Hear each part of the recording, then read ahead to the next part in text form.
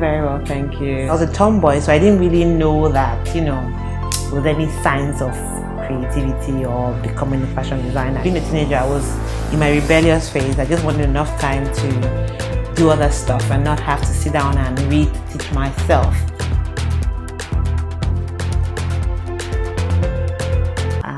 First experience with fashion would be, I can't remember how old I was, but I must have been like 3. My grandma used to make me a couple of Yoruba, and I loved wearing them to church with ashoke actually.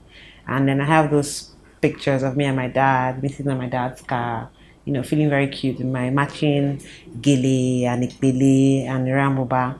And then I also remember that growing up, though I didn't get to wear fancy clothes often because I went to boarding house in primary school, but whenever I was on holiday, I wanted to match everything. So if I was wearing Ramuba, my gele color had to match my bag had to match my shoe. But I was a tomboy, so I didn't really know that, with any signs of creativity or becoming a fashion designer. I just knew that whatever day I didn't feel like I looked good or I didn't stuff the match, then it was going to be a bad day. I'll be moody all day. And whatever day I felt like, everything was good, everything matched, then it would be a great day. So as far back as when I was like 3, 4, 5, I was playing and experimenting with stuff. As far as discovering fashion as a career, that happened sometime in my SS1. I was a science student in QC, and with most science students, we would just pick up agric as vocational subject. And so my teacher was pregnant and she wasn't really teaching us. And at that point, being a teenager, I was in my rebellious phase. I just wanted enough time to do other stuff and not have to sit down and read, teach myself. And I learned better by hearing as opposed to sitting there and studying a book. So I just said, you know what, I'm going to look for an easier subject where I can get an easy A1 while I struggle with science, the physics, chemistry, and biology, and struggle to get my A1s there, A2s or whatever. I want an easy A1. So I went to food and nutrition class, but being a girls-only school, it was a packed class. What's the next best thing? Since I always like doing stuff with my hands, throughout primary school, I'll always be the last one out, painstakingly sewing that embroidery or whatever. Clothing and textile would not be a bad option. So I went to clothing and textile class.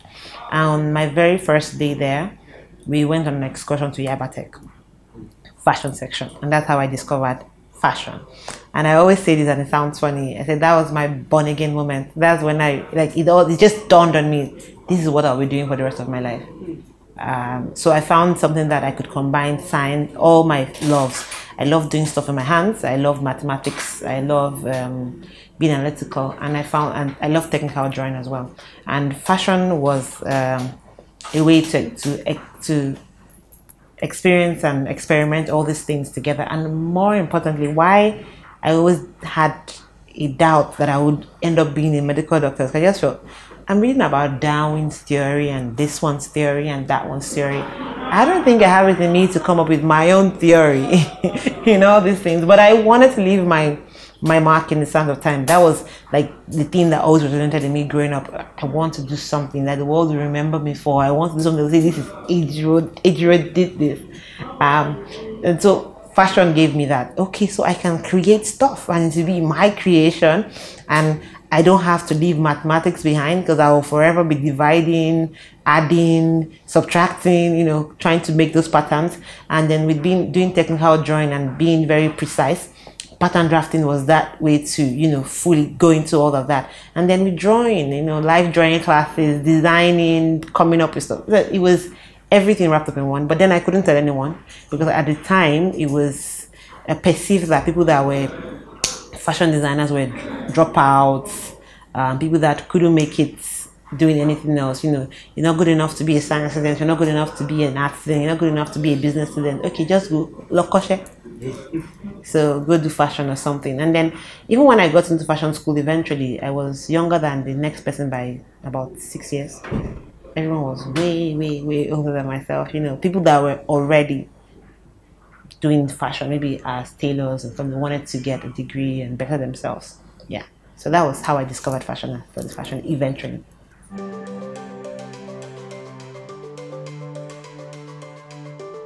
It was a tough one.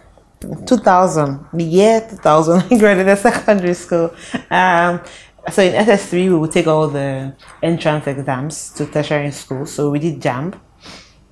And I just didn't put my heart into it. Like when everyone was studying, because I knew that I didn't want to go to medical school. And if I poured my heart into it, there's no way I would pass and I would get into medical school. So I just didn't really study. I spent my time doing other things. And I went late for my exam, just so that I won't finish and I just won't pass. Just because if I passed, I'll have no excuse. Remember, I couldn't tell my parents that I wanted to do fashion. So after the exam, I told my dad that I didn't do well. I know I wouldn't pass. Like this would be the first exam you would get. You would hear that your daughter didn't pass and be prepared. I know I'm not going to pass. I'm not going to ace this one. So can I just get polyjam form so that, I don't waste the year? And he just thought, okay. That's a good idea. He didn't know why. So he bought me the form and I kept it and I pondered and I thought, how am I going to approach this subject? How am I going to tell him? I hadn't told anyone. So I delayed submitting my form. Back then, I had submitted to the bank, Tafiri bank. And so I delayed submitting my form. And so the day before it was closing, I went to my dad and I told him that I've been struggling. I haven't submitted my form. What's wrong with you? Why haven't you done that? Isn't that? I was like, okay, I have something to discuss with you. I actually want to study fashion. My dad blew a gasket. What's wrong with you? Are you alright? There are people who are looking for people to pay their fees, and you have parents who are willing to send you to tertiary school and you want to waste it on fashion. What is wrong with you? And by this time I had gotten a daughter scholarship for the rest of my tertiary education because I was going to study medicine. And this was my second scholarship. My first scholarship was in primary school, but I did not do it. I was supposed to go to gifted school. They picked a few students to go to school and then Nigerian government would pay. And then they'll groom you to become astronauts and stuff. And my dad said, no, it's in the north, you're not going. So I ended up going to QC. And then now this was my dad's second chance for the government to pay my fees. And I told him I wanted to do fashion. So he was very upset. And he just, at the end of the long discussion, he just said, I know you're my daughter and I know you won't disappoint me. I know you'll do the right thing. By this, he was, trying to use that upper hand and, make me think I'm feeling science lab tech or something. I said, okay, I'll do the right thing. So I failed fashion. And I submitted. I did the right thing for myself.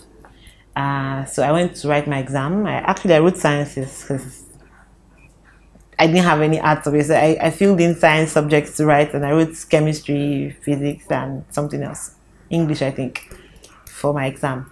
Days passed, and then when the results came out, it was in the papers, and the HOD of fine arts attends my church.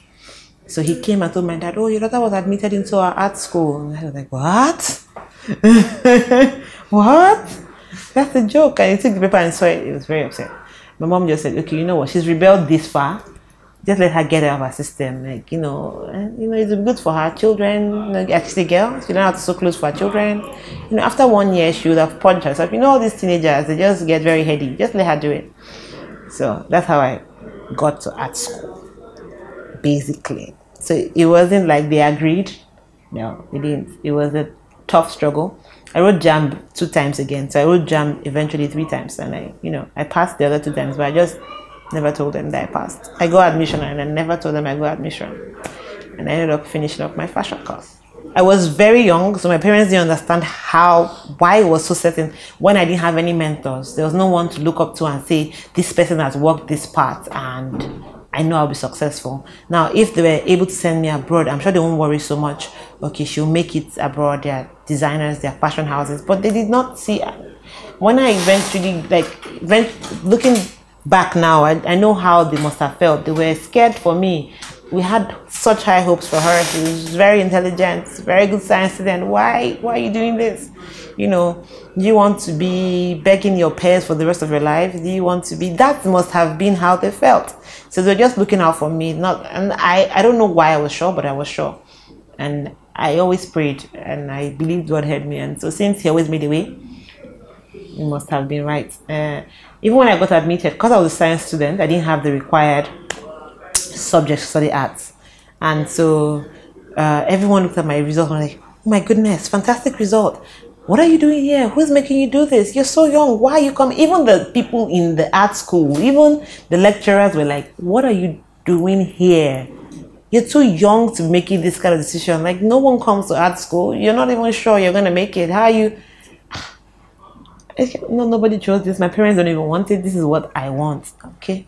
So the very few that saw how adamant I was, they supported me. And I didn't get admitted. I got admitted, but I didn't get admitted because I didn't have the prerequisite subjects. So the final registrar looked through and saw there was no fine art. It's just like, no, you can't come, you can't get into art school. I was heartbroken. I just said, let your will be done, God. And I went back home. Maybe my parents will eventually win. So I went back to continue my JAMB lesson. And then just one day, out of the blue, someone comes to my house and says, I'm looking for Ejiro Tafiri. I'm from Yabatek. Said you should come resume. They've changed the requirement for entry to fashion to include clothing and textile because of you. I'm like, what? So the school actually petitioned for me. They went to the National Board of Polytechnics to change the requirements just because of me. And so that was a confirmation for me that that was what I was supposed to be doing. So that's my fashion journey. So I had no other option but to succeed because a lot of things were riding on it. My parents would have been upset. My secondary school teachers didn't want me to study fashion. You know, when I went to get, we had to bring a letter from school to say, okay, my teachers were like, we're not going to write it. No QC girl goes to Polytechnic. No, like, we're not going to write it. Like, this is my choice. Like, this is what I want. You can't do that. You're not Polytechnic material. So I just wanted everybody to see I didn't make a stupid choice. So I had to work extra hard and make sure I aced. And, you know, for my day one in school, I made sure I graduated best student every year. Just so that everyone would know that it wasn't a mistake. So that's my fashion story.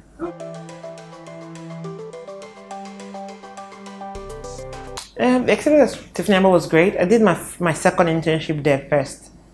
My 1 year internship was at Tiffany Amber, and it was a fantastic experience because I got to see someone living the kind of dream, my dream. Like, oh, she was doing international shows, she was working on collections, she had loads of clients and stuff, and then being a part of that, working on those clothes, seeing the happiness it brought to people, made me believe I could do this for real someday. But even then, I didn't really know how it was going to pan out because fashion is expensive, and most of the people that wear succeed in being in the eye of people at the time, you know, either came from comfortable backgrounds, meaning they either had millionaire billionaire parents and stuff. They had socialite friends who would celebrate them, organize stuff for them. But I had also interned at Zizikado. My very first internship was at Zizikado, and so I knew her story. She also started also from scratch, and I'm like, okay, so I can really do this. And she was very hardworking. She poured herself into her work. She always got to work for everyone else. So that was my first experience with work, and I learned a lot from her. Her tenacity, her dedication, and so that she was, you know, being that dedicated to her work, she was blessed, being blessed every day. It was actually working out. She wasn't wasting her time. So I felt like, okay, you know what, Ejiro, if you really go after this thing one day at a time and do it well to the best of your ability, you will actually make a headway sometime. Yeah, so all my internships were great. And then after I graduated, I worked for a year O&A out of Africa. Rose to the head, became the head of design team there as well, within a very short period. But it wasn't fast paced, and I was really young, so I just thought, and I had worked in Tiffany Amber, my internship, and I knew how fast paced that was. So when they reached out to me to come back, I gladly took the offer because I just wanted to do a lot of stuff in my youth, see places, work as hard as possible, challenge myself, see how far I could really go. Like, how would I handle stress? How would I do this? And I would get that kind of experience from Tiffany Amber more. So I chose to go back there, and I spent another 2 years before I started my own brand.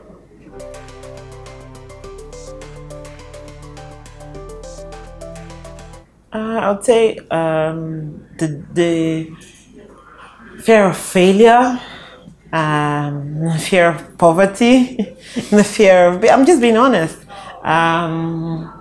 What else? And the need to make, a lot of people that need to make people proud. I need to make sure my parents never regret, you know, sending me to school.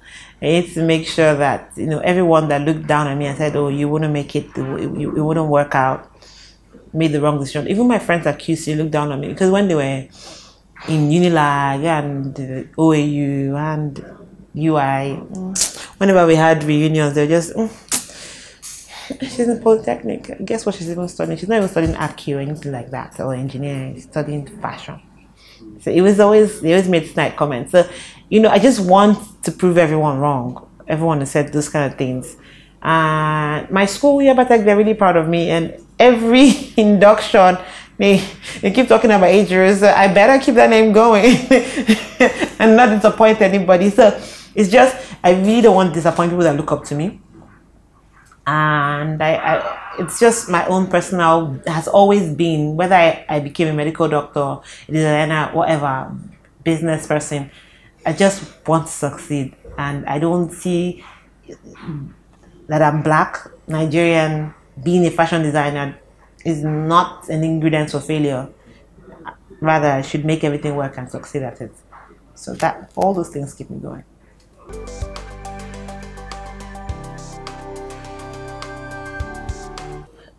Well, honestly, sometimes Nigerian pieces can be overpriced. Something I see could make, that's the price. Oh my goodness. But that said, you can't put a price on creativity.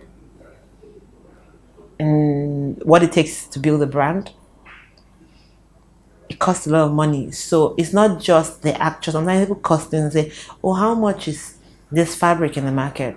How much? They don't even think about your other overhead. So it's the cost of running business in Nigeria that's actually expensive. And on top of that, the cost of building a brand. On top of that, the price, the fact that you can't put a price on creativity. Because most of the time, when you say a Nigerian designer is expensive, you're benchmarking them against other high street stores as opposed to other designers around the world. So actually, Nigerian designers are not expensive. They are not. So the only reason you will say they are expensive is because you're benchmarking them against high street brands. And yes, some are high street brands, but when you say Nigerian designers, they're not expensive. They are relatively well priced for the struggle that they have to go through to produce the kind of work that they do.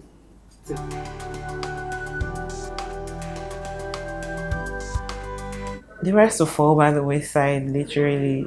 Time, circumstances, things will happen, and only the strong will stay standing. And the true designer, I mean, I'm sure the audience, not all audience, the intuitive ones, they would be able to know there should be a signature, there should be something that is similar, that runs through the whole. I mean, you see Chanel 30 years ago, you see a Chanel today. If you're not told the dates, you almost can't tell the difference. Yes, you know it's different with different ideas for different collections, but you can see what they're about. Same thing with Miu Miu and other brands, Chloe, that have strong signatures. So a designer is a brand that has to be able to develop a signature that people can recognize. Now, the problem with Nigeria, why we say everybody's a designer, is because we don't have fashion education. So people just call themselves whatever they are, and a lot of it too is contributed by the media. Sorry, I have to be honest. There are a lot of people who don't do their homework, and so when they even see repeats, I mean, if the media can't be responsible, then the society, they're letting the society down basically, because they're the mouthpiece of the society and they're educating the populace. So if the media says celebrity designer, everyone's gonna call them celebrity designer. So if we can, as a society, we need to educate ourselves more and stop falling for mediocrity. I think that's why everyone is able to just put anything. That's why they say in Nigeria, anything goes. It's able to sell us fake drugs, able to do whatever. It's because we don't value ourselves as people. So if you value art, if you're an art reporter or a fashion reporter and you value fashion and you want to document your time properly for the future generations, then you would write the correct things and you would do your homework and you do your research and you present your country and your countrymen in the best light possible.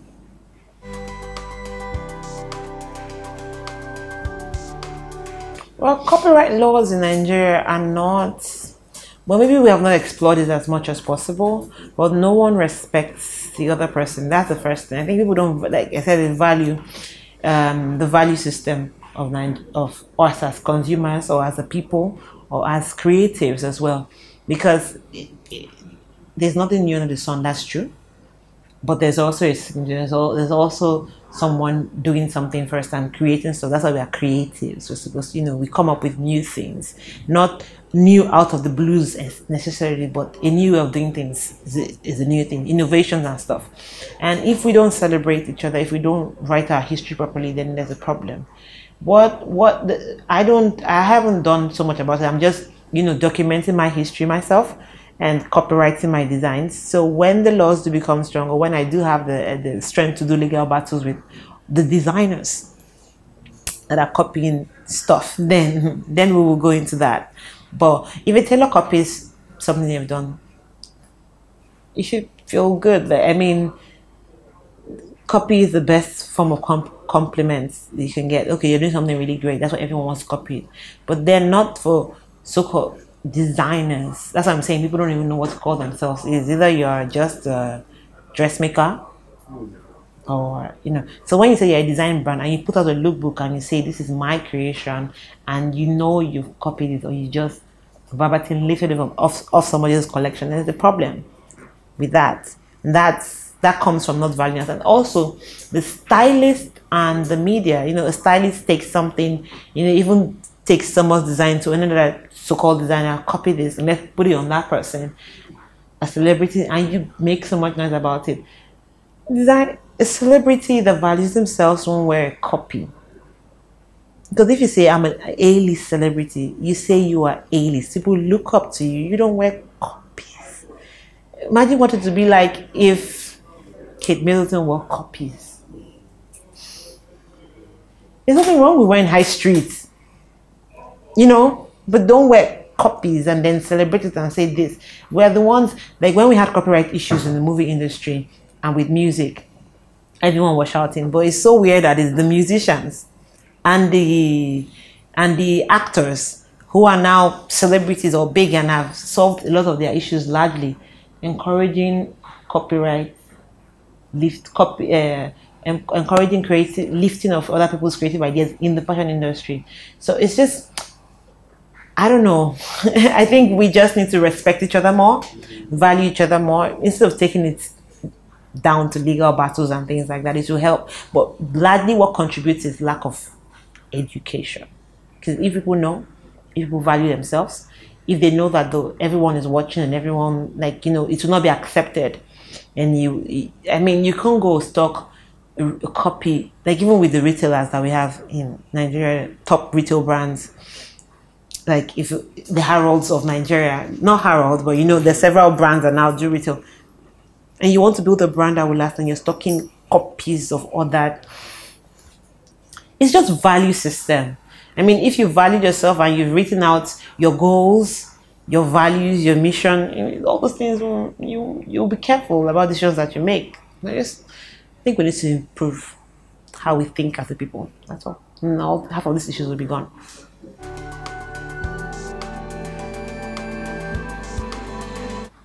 Travel anywhere, actually. I really love to travel.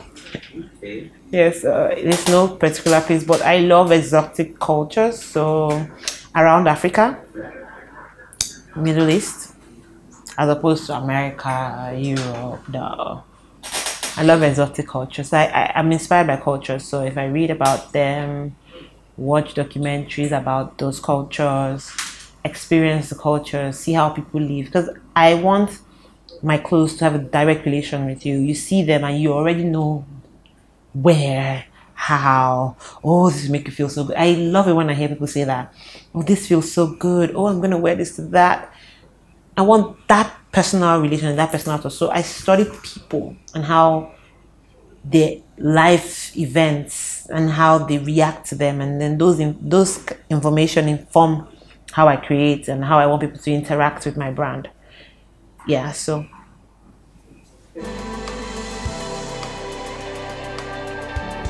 It's difficult to say because each one comes with its own challenges, where my headspace was, and things like that. So all of them are fun. There's no favorite. It's just as time passes, you're like, oh, yeah, I've improved. Like when you look back and you see that one, say, yeah, that's an improvement on that one, and that's an improvement. But there's no favorite because at each time I give each of the collections my very best.